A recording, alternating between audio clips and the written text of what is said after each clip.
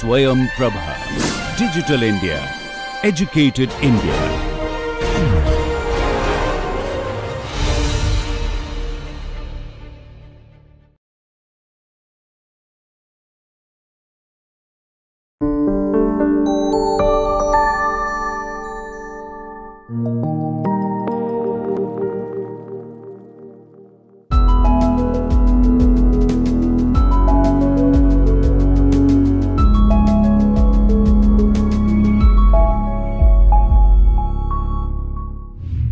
So, in the past these the leadership models, we have talked about the member exchange model, then AOR model, Hershey and Blanchard's model, then we talk about the decision making normative decision making model, then we have talked about the Fiedler's model, and then we have talked about the path goal theory model. In continuation of this different style of leadership, now today we will talk about the charismatic and transformational leadership style is there.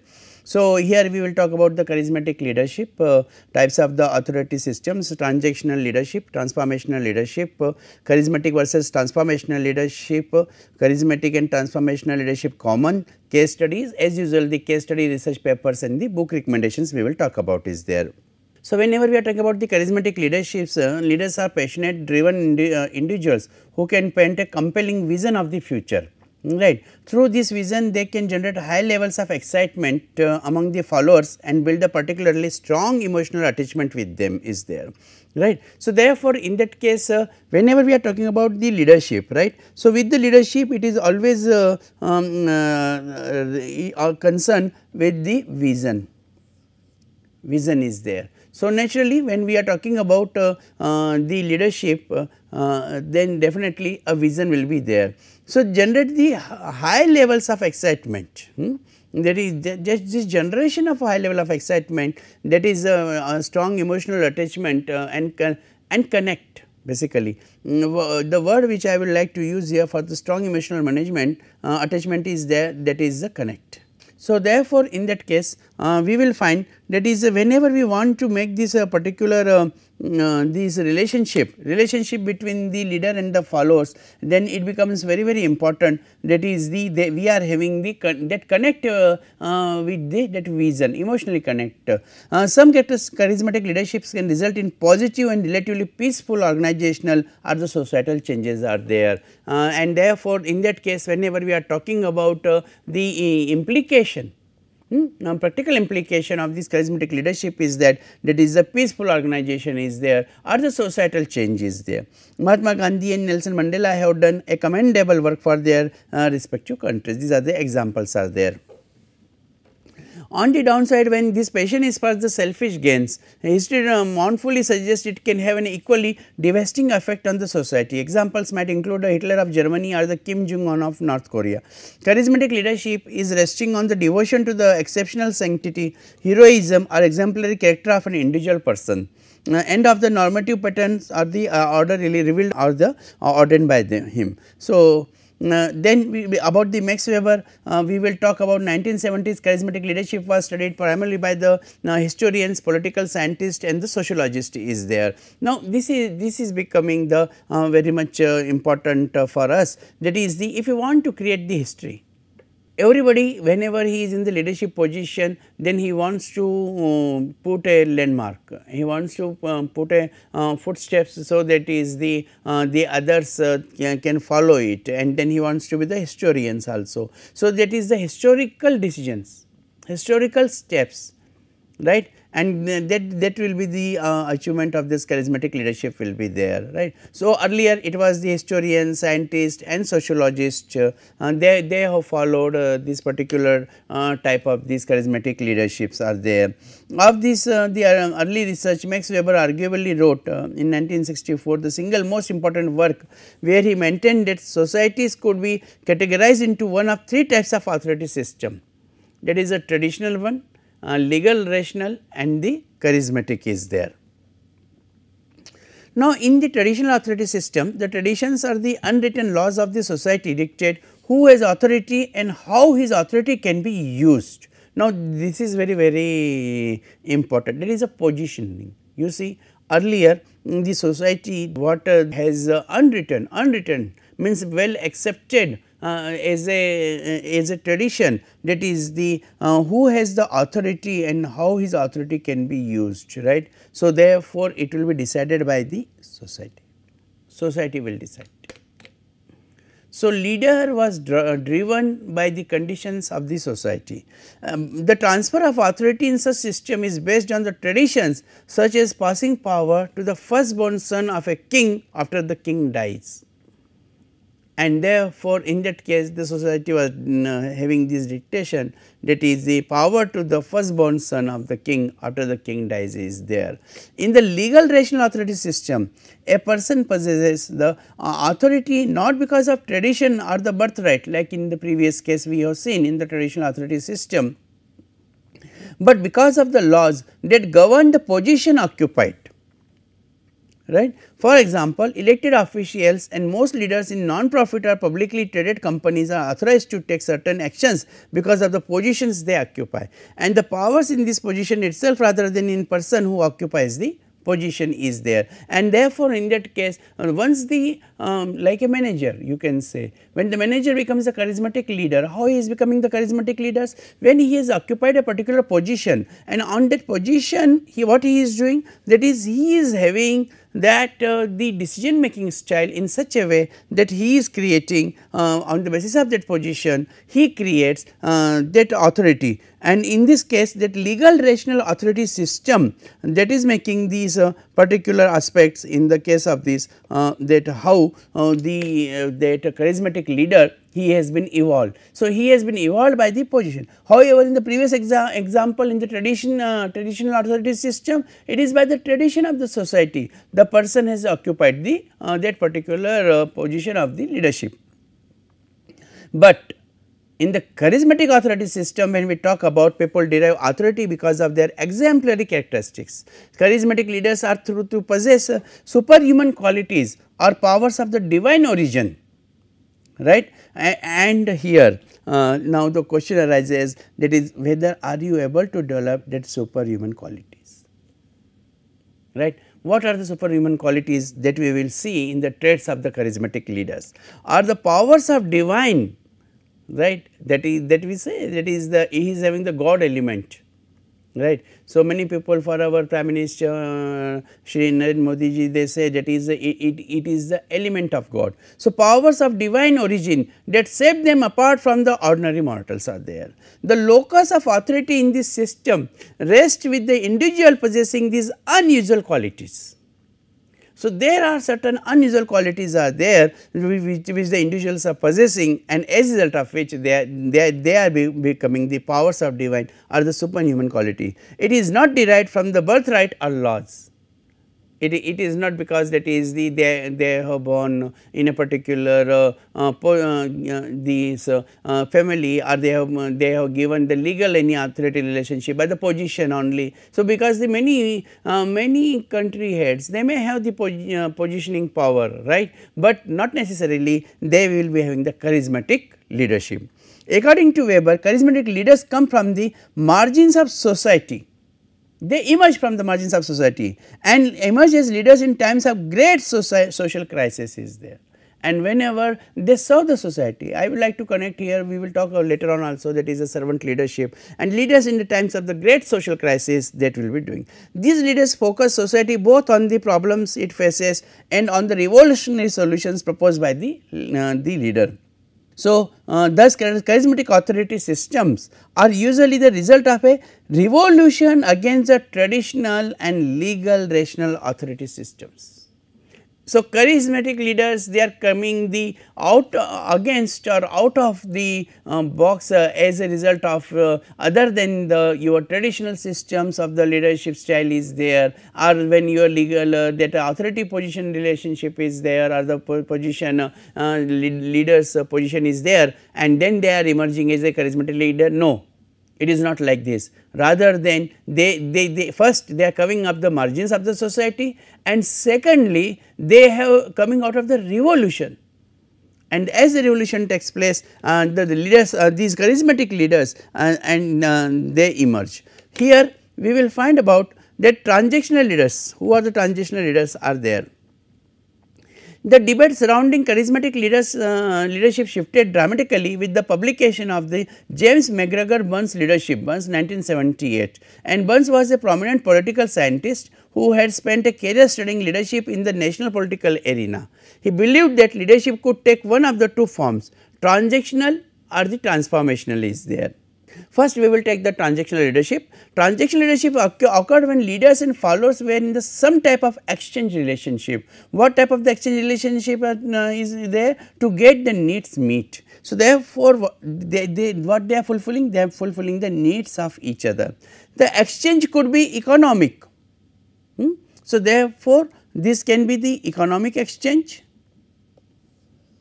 or political exchange or the psychological exchange, and examples might include exchanging money for work, votes for political favors, loyalty for consideration and so forth. So, therefore, transactional leadership which is coming through the give and take exchange relationship is there, and therefore, it is having the exchanging money for work. And there what happens, that the leader is in the position because he is giving that salary pay packages is there, or there may be the votes for the political favors also. There in that case you will find that is that the transactional leader has emerged as contributing to the society, and society is giving him the votes, or the loyalty for consideration is there, and therefore, in that case because he is having the loyalty for the organization, and organization is giving something. Transactional leadership is common, but tends to be transitory, in that there may be this is very important word, because you will understand difference between the transactional and transformational leadership on the basis of this transitory. Transitory means with the period of time. So, therefore, in the case of the period of time, in that there may be no enduring purpose to hold parties together once a transaction is made. So, once transaction is done, forget about it. Right. So, therefore, in that case in the transactional leadership it is existing till the transaction takes place. Burns also noted that while this type of leadership could be quite effective, it did not result in organizational or societal change, and instead tended to perpetual and legitimate the status quo also. So, therefore, this type of leadership will be, if it did not result in societal change, right, rather than it will be the perpetual and legitimate the status quo, and therefore, in that case you will find this transactional leadership is have been with the period of time which is the working. While when we are talking about the transformational leadership, the second form of leadership suggested by Burns in transformational leadership is which changes the status quo by appealing to followers' values and their sense of higher purpose. The transformational leaders articulate the problems in the current system. So, therefore, here it is the changes the status quo, while the transactional, that is going with the development period of time and then it stops. But here it is challenging the status quo, that is the followers' values and their sense of higher purpose. So, they are comfortable, they are working in a particular style of the value systems, and here the leader, what he does, he changes. It challenges and changes. Transformational leaders articulate the problems in the current system, and he finds out that what is wrong is going on in the current system, and have a compelling vision of what a new society or organization could be, and that is the change. Basically, this is related with the change management is there, transformational leadership. Transactional is also a change definitely, but then in that case transactional is the periodical change is there, and therefore, in that case it is a give and take, and the directions have been given, the followers are performing, and the money is paid, loyalty for consideration, and all these aspects are there. But here it is totally a change. And whenever we are talking about a change, a vision has been given, and that vision is creation of the new society. So, normally what the leader wants to transform the organization. Why the transformational leadership? To take it to the next level by totally changing, by the followers values are changed, their sense of the higher purpose have been changed, and this new vision of the society is intimately linked to the values of both the leader and the followers, but it is not forcefully, it is not a push technique of change, right, rather than it is the he gives a vision.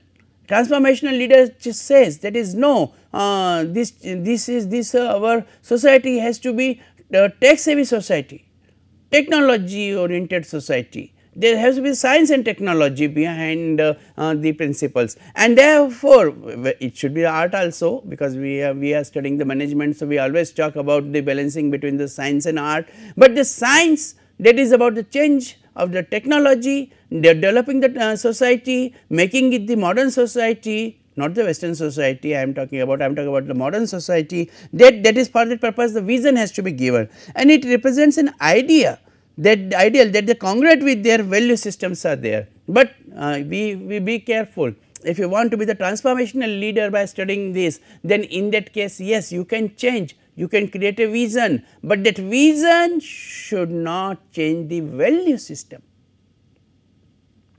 That is the beauty.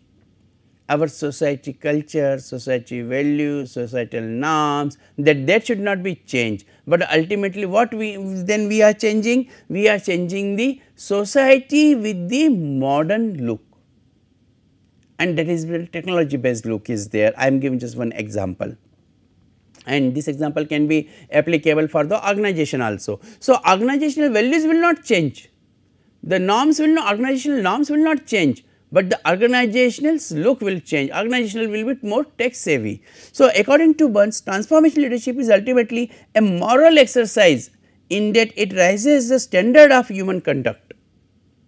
Standard of human conduct is raised, not the change. That implies that the acid test for transformational leadership might be the answer to the question, do the changes advocated by the leader advance or hinder the development of the organization or society? It is a very big question.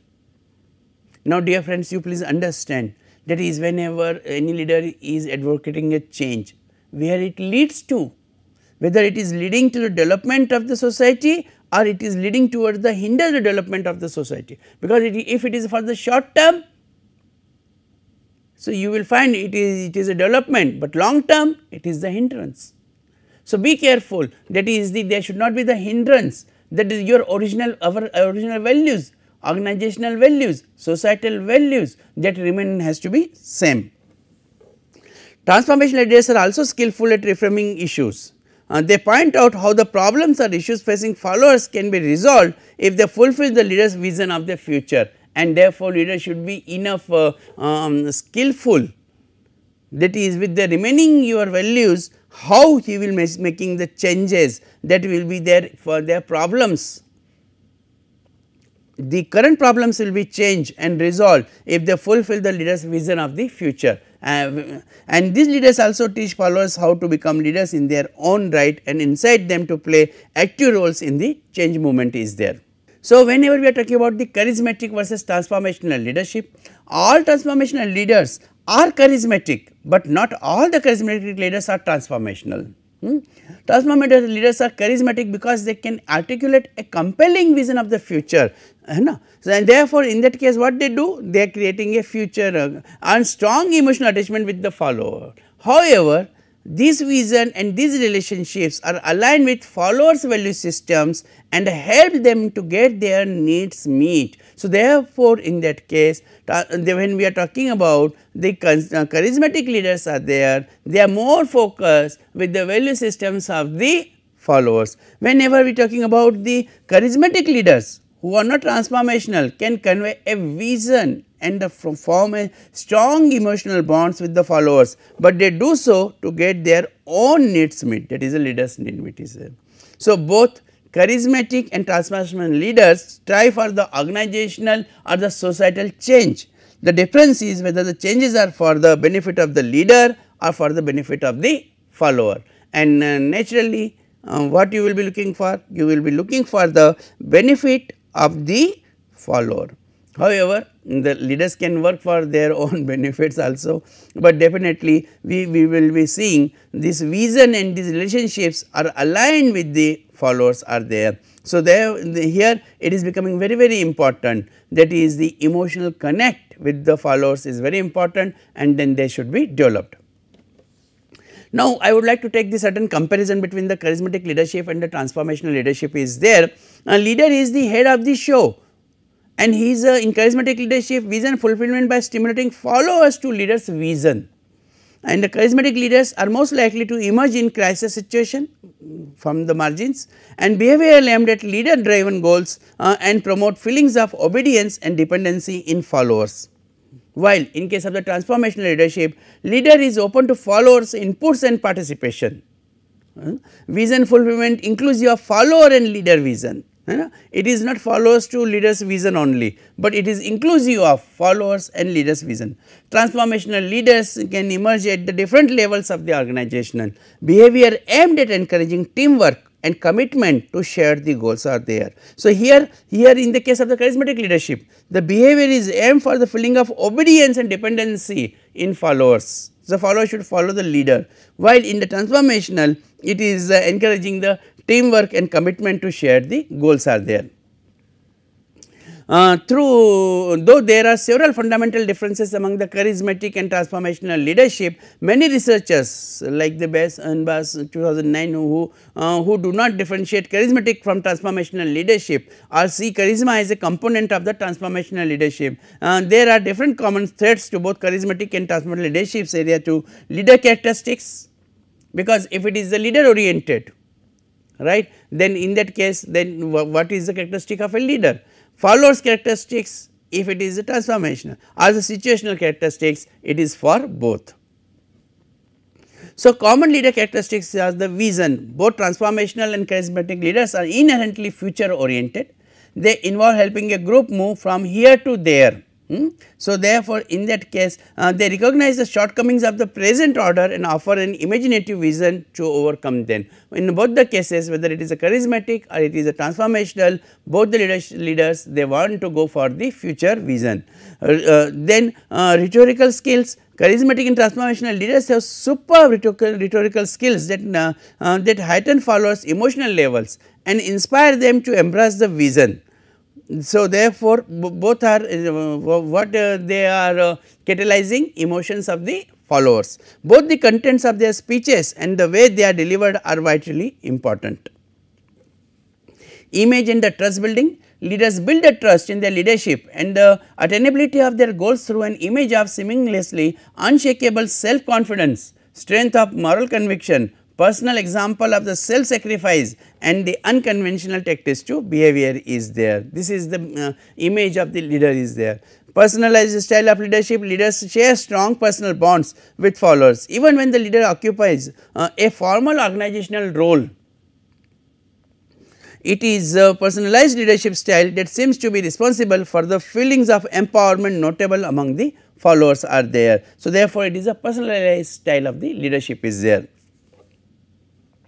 Now, whenever we are talking about that is the identification with the leader and the vision, the followers bond with a leader because they may be intensely dissatisfied with the status quo and they see the implementation of the vision as a solution to their problems are there.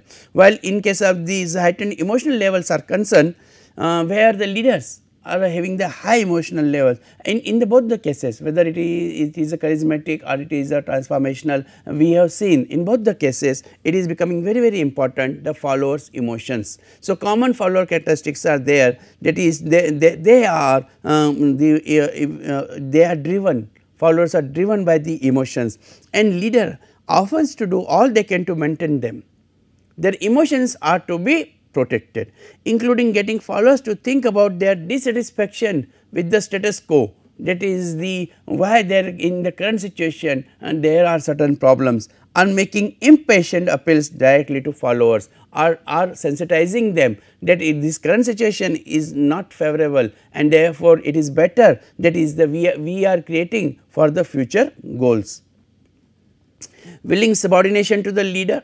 So, they are not only emotionally charged, but involves the followers submissiveness to leaders authority, and followers often naturally and willingly submit to the leader's apparent authority and the superiority is there, and therefore, in that case it is becoming the naturally and willingly what followers are doing, because the vision is created. The vision which has been created by the leader, which is emotionally connect of the followers, and therefore, there is nothing like the resistance. They become the followers. They become the followers because they are naturally and willingly, because of the common vision or goal. These feelings of empowerment. So, what will happen? That is, when they will become the leaders, what will happen? That is, they will be having this particular achievement with the help of the empowerment. Leaders set high expectations while expressing confidence in their abilities and providing ongoing encouragement and support. Somewhat paradoxically, followers feel stronger and more powerful at the same time, and they willingly subordinate themselves to the leader is there. So, what are the common situation characteristics? Crisis is one. An important situational factor associated with the leadership is the crisis. Although it may not make every leader look charismatic, but it may set the stage for the particular kinds of leader behaviors to be effective. Social networks. Attributions of the charisma will spread more quickly in organizations having well established social networks, where everybody tends to know everyone else. So, therefore, that will be the social network will be developed. There will be the downsizing. People believe that downsizing destroys the implicit contract between the employer and employee, and it greatly diminishes the odds of the charismatic leadership emergencies there. So, if there is a downsizing, then definitely it will go into the diminishes the odds of the charismatic leader. Time. Another dimension is very important is the time. It takes time for leaders to develop and articulate their vision, then heighten followers emotional levels, build a trusting relationship with the followers, and direct and empower followers to fulfill the vision. Now, here I would like to take a very beautiful case study, that is a keeping up with the Bill Gates. Bill Gates inherited intelligence, ambition and competitive spirit from his father, a successful Seattle attorney. After graduating from a private prep school in the Seattle, he enrolled in the Harvard, but dropped out to pursue his passion, computer programming. Paul Allen, a friend from the prep school, presented Gates with the idea of writing a version of the basic computer language for the Altair 8800, one of the first personal computers on the market. Driven by his competitive nature, Gates decided he wanted to be the first to develop a language to make the personal computer accessible for the general public. He and Allen established the Microsoft Corporation in 1975. Gates' passion and skill were programming. He would work hard to meet the extremely aggressive deadlines as he set for himself and his company. Eventually, Gates had to bring in other programmers. He focused on recent college graduates. We decided that we wanted them to come with clear minds, not polluted by some other approach to learn the way that we like to develop software, and to put the energy into it that we ought to was key. In the early days of Microsoft, Gates was in charge of product planning and programming, while Allen was in the charge of the business side. He motivated his programmers with the claim that whatever deadline was looming, no matter how tight, he could beat it personally if he had to. What eventually developed at Microsoft was a culture in which Gates was king. Everyone working under Gates was made to feel they were lesser programmers who could not compete with his skill or drive, so they competed with each other. They worked long hours and tried their best to mirror Gates' his drive, his ambition, his skill. Everybody put the very high efforts. This internal competition motivated the programmers and made Microsoft one of the most successful companies in the computer industry and one of the most profitable. The corporation has created a tremendous amount of wealth. Many of its employees have become millionaires while working at Microsoft. Bill Gates, currently one of the richest men in the world. During the 1990s, Bill Gates' net worth grew at an average rate of $34 million per day, that's $200 million per week. Gates needed a castle for his kingdom, so he built a much talked about house on Lake Washington. The house lies mainly underground and looks like a set of separate buildings when viewed from above. The house was conceived as a showcase for the Microsoft technology. It took $60 million, 7 years of planning and construction, and 3 generations of computer hardware before it was finally finished. Now, these are the questions for your assignment. Would you classify Bill Gates as a charismatic or transformational leader? because when what we have discussed and studied, that is the charismatic and transformational, question arises, this development of Microsoft by the leadership of Bill Gates, where do you classify? Consider the followers and employees of Gates. What are the some unique characteristics of Gates followers that might identify him as a charismatic or the transformational is there, and therefore identify that is the exactly what characteristics are there. This is the research paper, role of CEO, transformational leadership and the organizational factors on product innovation performance. The purpose of this paper is to examine the direct and indirect effects of the CEO transformational leadership on product innovation performance, and this research investigates the mechanism between CEO transformational leadership and product innovation performance to understand the process through which the transformational CEOs exert their influences there. This particular research study is a quantitative research. Data were collected from 269 manufacturing firms in the Thailand through a mail survey. This research applied a two-step structural equation modeling process. The result indicates that is the CEO transformational leadership indirectly affects product innovation performance through an innovation culture, organizational learning and the new product development process is there. So, CEO transformational leadership has a strong effect on innovation culture and organizational learning with the NPD process, which significantly lead new product development process, which significantly leads to product innovation performance. By integrating the knowledge of the leadership and operations management fields, this study helps extend the understanding of how leaders at the top of an organization and that influence the new product development processes and product innovation outcomes. For practical implications to be more effective, CEO focusing on product innovation should develop their skills and behaviors of transformational leadership to foster the innovation culture and organizational learning is there, which in turn will affect the product innovation performance is there, and therefore, we can learn from this particular case study, that is the how charismatic and transformational leadership styles that can lead to the great success of the organization. This is the book Transformational and Charismatic Leadership, the road ahead, and this book is the 10th anniversary edition of Transformational and Charismatic Leadership road ahead, in theoretical and empirical work and the professional practice issues associated with the transformational and charismatic leadership. New research ideas are there, insights and directions for the future work is there. These are the different references which you can use for your further studies and for these detailed interest. And this is all about the charismatic and the transformational leadership which we have talked about, and I am sure that this will help you to develop a different style of leadership by understanding the followers, connecting with the followers and developing the followers with the emotional connect. This is the end of this session. Thank you.